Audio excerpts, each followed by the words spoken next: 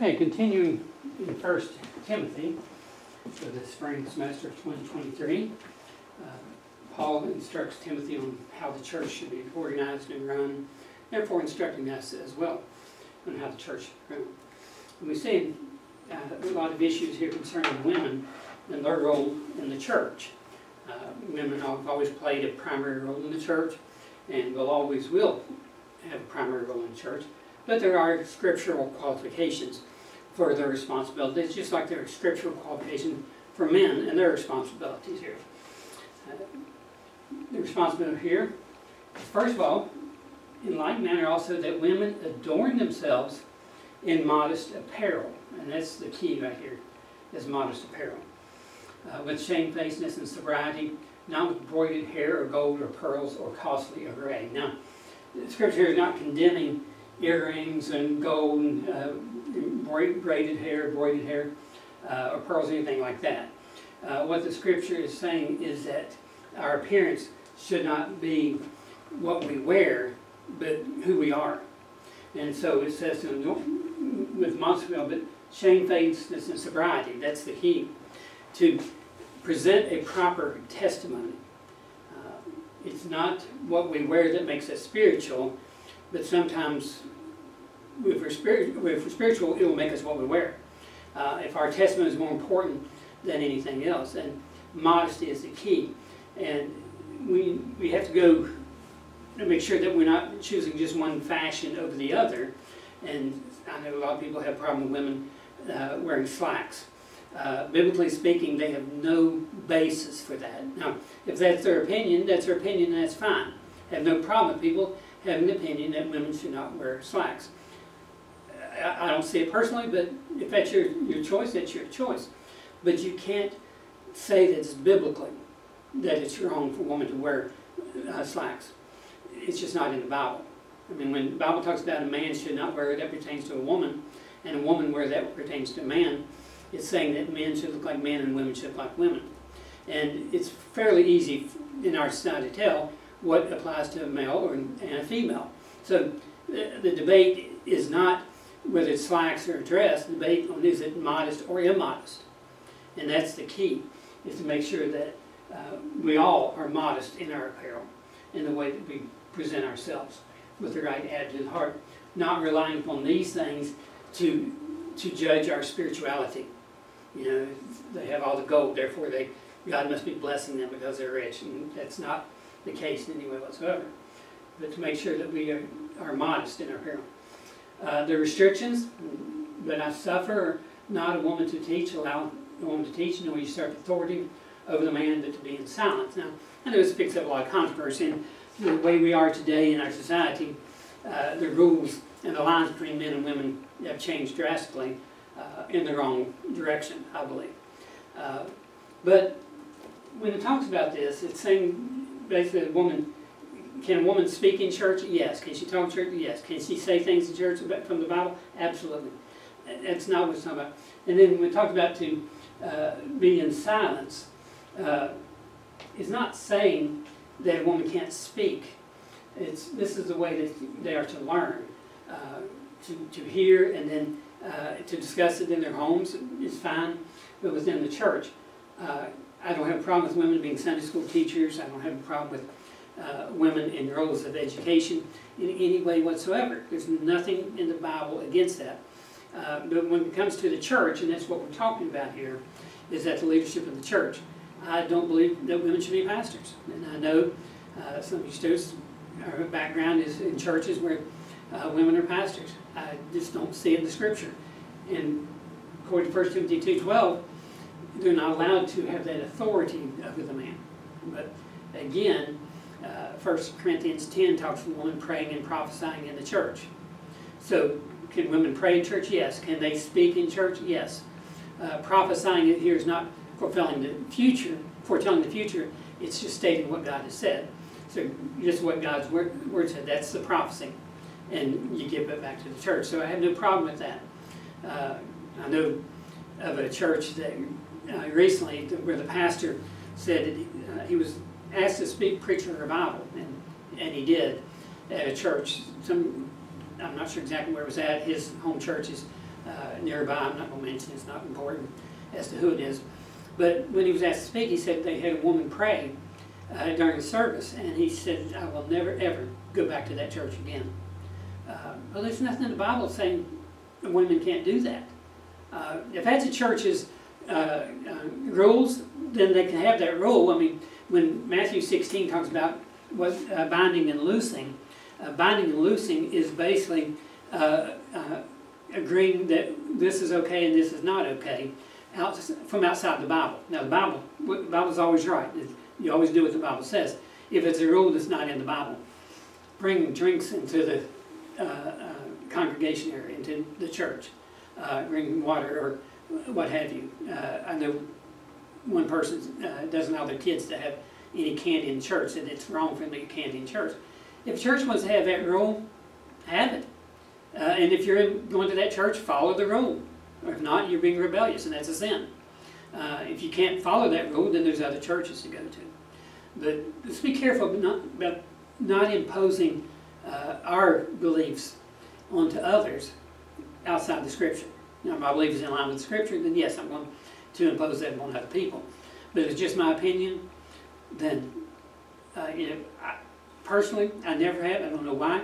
I never have liked to see a man wear a necklace, unless it was military dog tags, and that, for me, I had no problem with it. But other than that, I never could see a man wearing a necklace, and so I just think it should not happen. Is that in the Bible? No. Are there men wear necklaces? Yeah. Scripturally, they're not wrong. But do I like it? No. I don't have to like it. It's not, the world is not dependent on what I want or I don't want. The world should be dependent on what God wants, found in the Word of God. So two factors that are involved in this, creation. Paul told Timothy, he said, the fact of original corruption says, Adam was first formed, then Eve. And Adam was not deceived, but the woman being deceived was in the transgression. So whatever reason, God chose to not allow women to teach after this matter, and said that Eve was deceived, that Adam sinned willfully, which to me is the greater sin. Both are wrong, but the greater is to willfully sin. We're talking about silence. It's not talking about total silence. And what we have to do is look up the word silence in the Bible and find out the many different definitions. And you'll find that a lot of words in our vocabulary today have a lot of different definitions. And if we're used to one, then we impose that upon all of them sometimes. We have to go back to what does the original word mean. What it means is settle down, undisturbed, or not unruly. And we see that in Acts 22:2.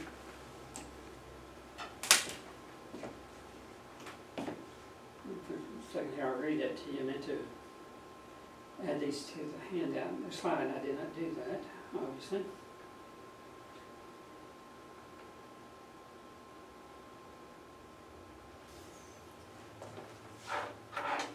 It says, when they heard them speak in the original tongue to them, they kept the more silence, as he said.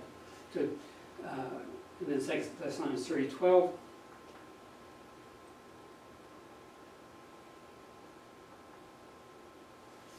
Now, them that are such we command and exhort by our Lord Jesus Christ, that with quietness they work and eat their own bread. So here's the idea of not being unruly. And so that's what it's talking about when women keep silence there in the church. Again, we're in silence with all subjection. Concerning widows in the church has a responsibility to take care of its own.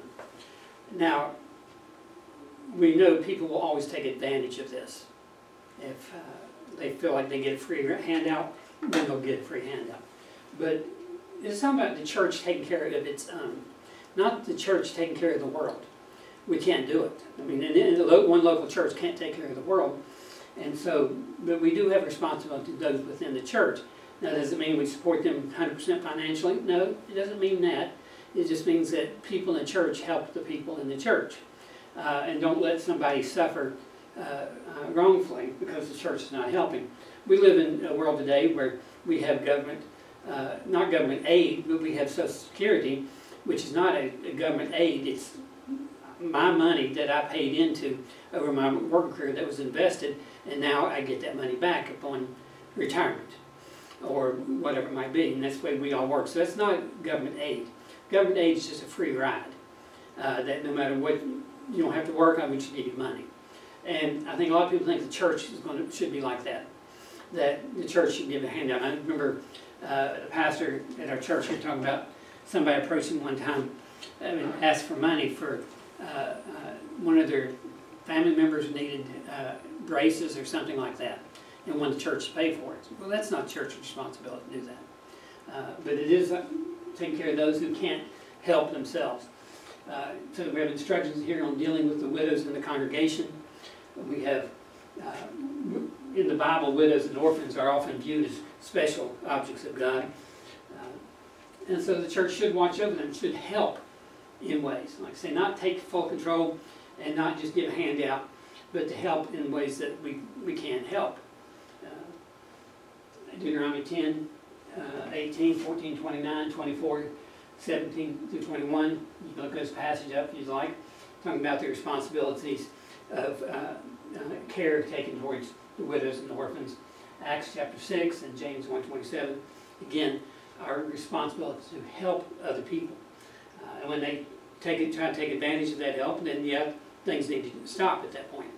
But if they legitimately need help, we have a responsibility. Deuteronomy here says, he doth execute the judgment of the fatherless and widow, and loves the stranger, giving him food and raiment. So, also widows over 60 with no living children. Children have a responsibility to take care of the parents, just as the parents had the responsibility to take care of that child until they were 18. Things reverse later in age, and we have a responsibility to help if at all possible. And so widows over 60 with no living children are to be honored and helped out, provided for. 1 Timothy 5, Paul said, honor widows that really are widows indeed. Not those taking advantage of, trying to take advantage of the system, but those who really truly need help. Let not a widow be taken in number if they're under 60, having been the wife of one man. So basically what Paul here is saying, that if a woman's a widow at the age of 20 then and never got married again, well, they have responsibility to get help any way they can, whether it's to get married again or what have you. But it's a little bit confusing the way I said it, I think. But nevertheless, what the screen here has to say. Very importantly, widows with a family are to be provided for by their family. As I said before, any widow who have children or nephews, let them learn first to show piety at home and to requite their parents, for that is good and acceptable before God. 1 Timothy 5:16, if any man or woman that believe have widows, let them relieve them, and let not the church be charged that it may relieve them that are widows indeed. So, again, the first option is the children. If they have children, that's their responsibility to take care of the widows. Young widows, the rule here, let them remarry and raise children. Nothing wrong with people getting married again if their loved one or their spouse passes. And sometimes this will keep them from immorality.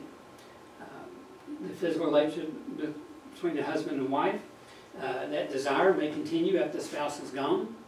And therefore, the best thing they do, if they can't control themselves, is to get married again. But the young widows refuse, for when they have begun to wax wanton against Christ, they will marry. Having judgment, damnation, because they have cast off their first faith. Remember, the word damnation is a strong, powerful word in our society. And typically when we hear the word damnation, we talk about people going to hell. But the word actually is just a very strong word for judgment, because they cast off their first faith. And with all, they have learned to be idle, wandering about from house to house. And not only idle, but tattlers, busybodies, gossips, who have nothing else to do in life, and says all they do is sit around and talk. And that's what I've talked about many times in the past with the way the church should be run. When I think about two great leaders of the Bible, Joshua and Moses, two great men of God, two men that God honored in many ways because of their faithfulness to Him. But in the life of Moses, for 40 years in the wilderness, all he heard was complaining, bickering back and forth, murmuring. The Bible talks about murmuring, and how the people constantly murmured. Joshua, things are completely different. In his day, you don't hear the murmuring, you don't hear the complaining. Why is that? Why? Because was Joshua a better leader than Moses? No. The circumstances were completely different. In Moses' day, the people had nothing to do except for wander around the wilderness. They didn't have jobs, they didn't have to make clothes, they didn't have to plant farms. God took care of their needs during that time, gave them water, gave them manna, what have you. And so basically they sat around and did nothing, and when people don't have anything to do, they talk. Well, in Joshua's day, they had to go in, take the land, they had to separate the people into their respective tribes, they had to build houses if they needed to, they had to plant gardens or take over gardens that the Canaanites had left behind, they had to fight, they constantly had work to do, and when they had work to do, they weren't idle, sitting around doing anything, they were busy serving, and so they didn't have time for gossip. In our churches, if people don't have anything to do in our churches, they're going to sit around and do nothing. If people are busy working in our churches, then the church will prosper. And that's the problem sometimes that pastors may not see. They have problems in their church and they don't know why. Well, have you given that person something to do? Some way to serve. Not a leadership position. You don't give people who aren't faithful leadership positions, but you do give them something to do. And then when they become faithful, they could be elevated to a leadership position. Young widows, again, going then concerning seniors in the church, rebuke not an elder. We have a responsibility to respect those who've come before us. But entreat him as a father, and the younger men as brethren, the elder women as mothers, younger as sisters, with all purity. We have a responsibility to respect one another. Whether it be the elder or the younger, it doesn't make any difference. Honor those who've come before us. Learn from those, learn the right things from those who've come before us. Then concerning elders in the church, or leaders in the church. That word elder has a few different meanings, it all depends upon context. Elder could be an older person. Elder could be a leader of the church, like a pastor. Or an elder could be just a spiritual person within the church. The spiritual elders of the church. I don't believe in multiple pastors. There are some churches today who think that they have a pastor and they have a co-pastor, an assistant pastor, an associate pastor. Biblically speaking, none of those titles are correct. Pastor is correct, or if you want to call it elder, that's fine. I heard of a church out in California who, well, it was John MacArthur who said this. He said, any church with one pastor is a cult. Because he said one pastor to lead them astray. Well, yeah, it's true, one pastor could lead them astray, but that one pastor doesn't make it a cult. I guarantee you, if you go to the church that he's at, wherever it is, I don't know the name of it, but he is supposed to be one of the elders of the church. And you ask who is ultimately in control of that church, and everyone will say John MacArthur. It won't be another elder, it will be him. He is the one person who's in charge of the church. And that's because that's how it has to be anyway. If you have two people in leadership, I worked for a company where two brothers owned the company, and it was 50-50. And they constantly fought over everything. I mean, sometimes physically fought over everything. If one of them spent $20, the other would come and find out how much money they spent. It was $20. Well, I only spent $19.80, so I need 20 cents. I mean, literally one day, one of them came to me. I dealt with the finances, and they wanted a few dollars because his brother had spent more than he did that month or week. I thought, how ridiculous that is. Anytime you have two leadership, you have two different directions. And so in a church, if you have two leaders, you will go in two different directions. That's why God wanted one leader of the church, and whatever title you want to give him doesn't make any difference, but you have one leader of the church, and then the people follow that leader. If the leader's corrupt, the church no longer follows the leader. So, first of all, it says, lay hands suddenly on no man. I know people like to use this in reference to physically attacking somebody. But it's talking about laying hands upon to anoint them into the ministry. Now, God appoints the leadership. Right? The church doesn't choose the pastor. God chooses the pastor. It goes back to Acts 13, a prime example of, in reference to missionaries, but the same principle. When Acts chapter 13, verse 1, it talks about Barnabas and others within the church. Saul, at that time before he became Paul, was in the church, and they were actively working in the church. They were participating in the ministry of the church. And so verse 2, the Holy Ghost said, "Separate unto me Barnabas and Saul for the work whereunto I have called them." So the Holy Spirit did the calling, told the church, and then the church would lay hands upon Barnabas and Saul and appoint them to be missionaries on the field. But it wasn't the church who gave them the ability to be missionaries. It was the church recognizing that this is what the Holy Spirit said to do. And so, when we talk about laying hands selling upon no man, it means be careful how you select the leaders.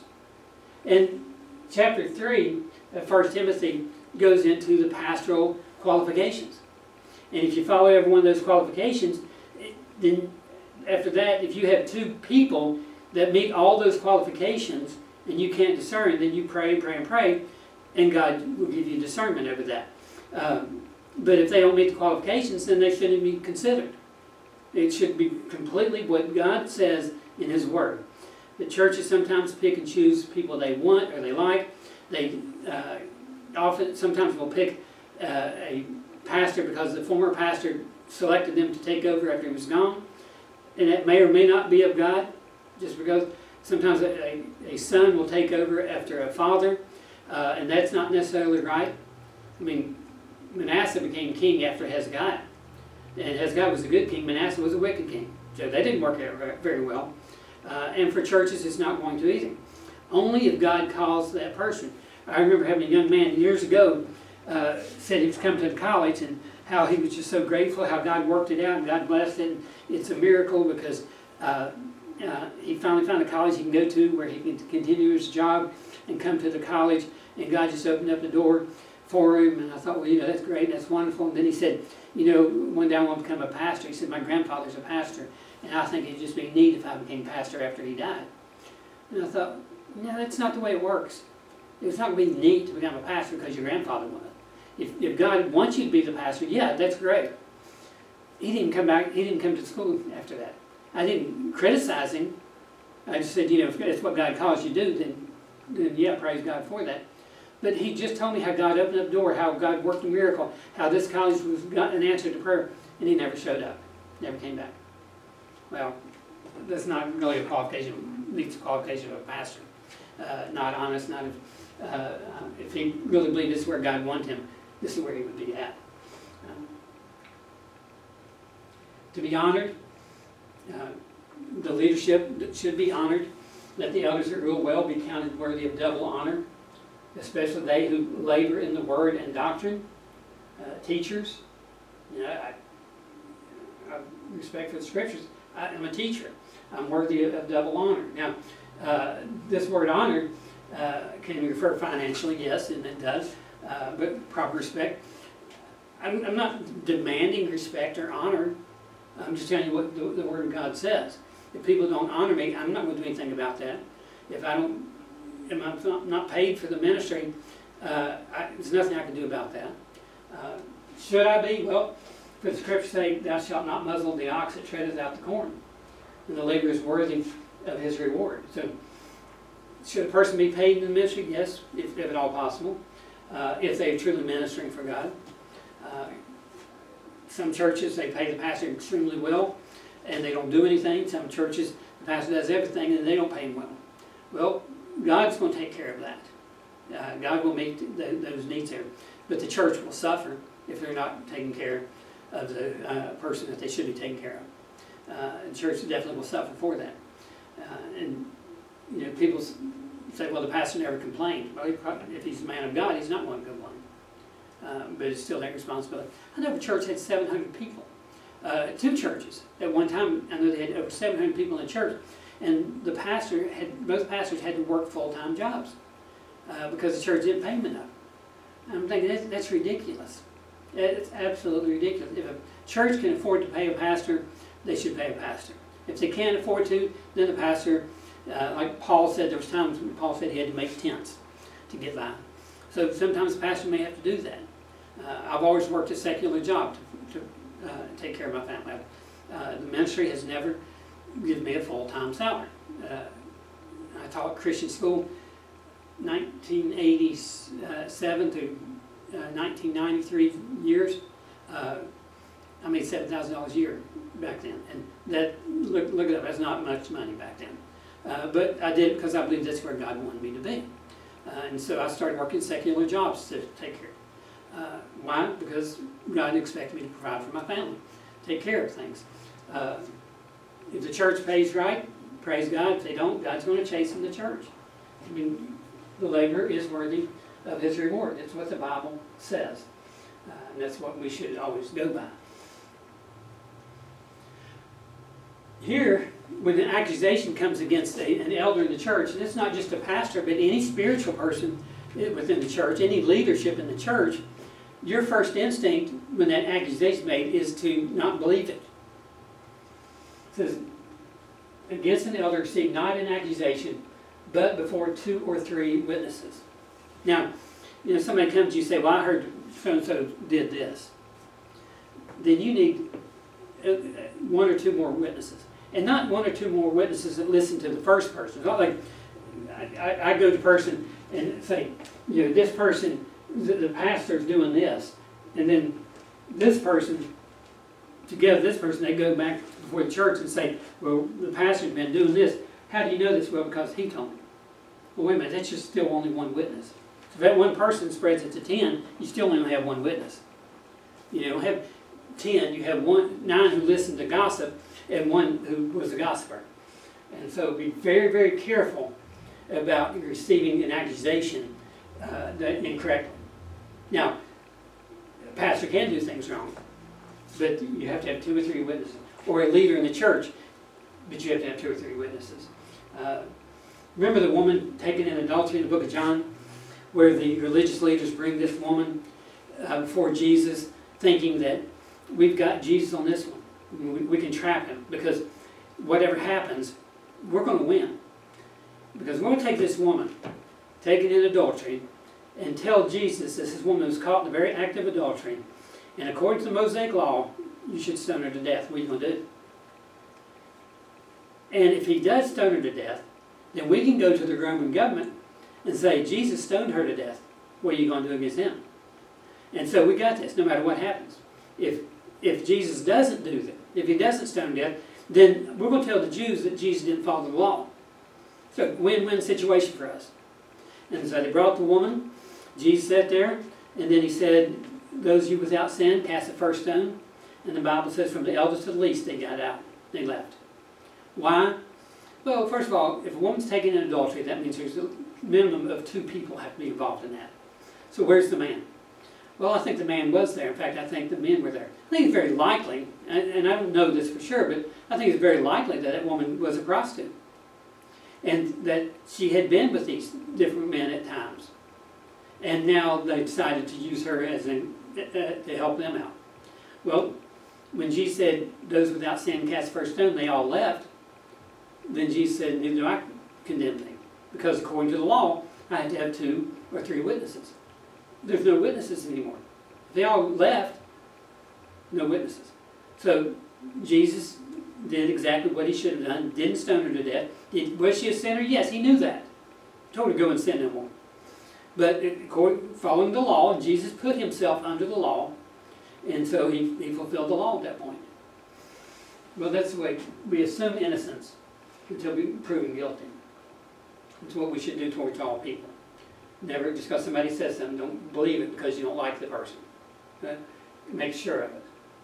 Concerning the rich in the church, next week we'll go into this, but very importantly, their faith is to be placed in God, not in gold. Okay? Don't trust your money. I mean, there's people who pray and pray and pray and pray that they win the lottery, thinking that if they did that, then all the problems go away. No, that's not going to do it. It will help who you are. It's not going to make you a different person. It'll make you wealthy, but it also may kill you. It may get you so far away from God, because those that seek after wealth, well, charge them their riches well, that they be not high-minded, nor trust in uncertain riches, but in the living God, who gives us richly all things to enjoy. You want to be rich? Well, trust God, and He'll give you richly all things to enjoy. Money is not necessarily going to bring that. All right, let's take a break.